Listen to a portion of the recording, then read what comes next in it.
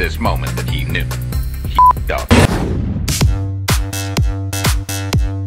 Here's how to perform sumo squats for your glutes and inner thighs. As you descend, push those knees out and keep your weight on your heels.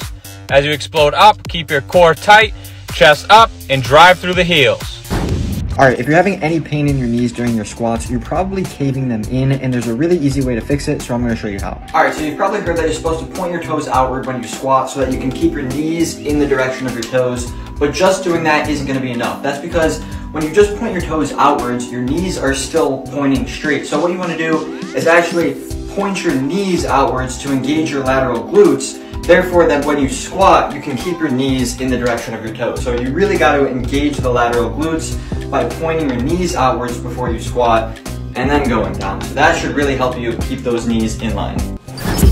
If you have skinny chicken legs, you need to watch this video. This is The Rock's leg workout, and you will be crawling out of the gym after this one. He starts off with squats and then superset those with walking lunges. Your legs should feel like jelly, and these are only the first 2 exercises. Next, he goes into RDLs. These are gonna give you a fat fucking dumpy. After that, he goes into front squats or hack squats. They both burn.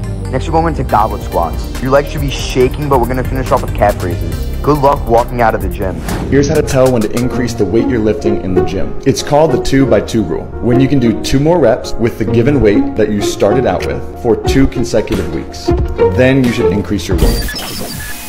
Build a bigger chest with this superset. First, we're gonna start off with a heavy incline dumbbell bench press. You're gonna perform 8 repetitions here. Immediately following that, you're gonna cut the weight in half and you're gonna perform incline dumbbell flies. Here, you're gonna perform 12 repetitions. Immediately after that, take no rest and cut that weight down by 10 pounds from incline hex dumbbell press. You're gonna perform max repetitions. Proverbs 6:3-5. And from the streets she has emerged, to the streets she shall return. Use the pain to fuel thy gains, and trade emotional hurt for physical burn.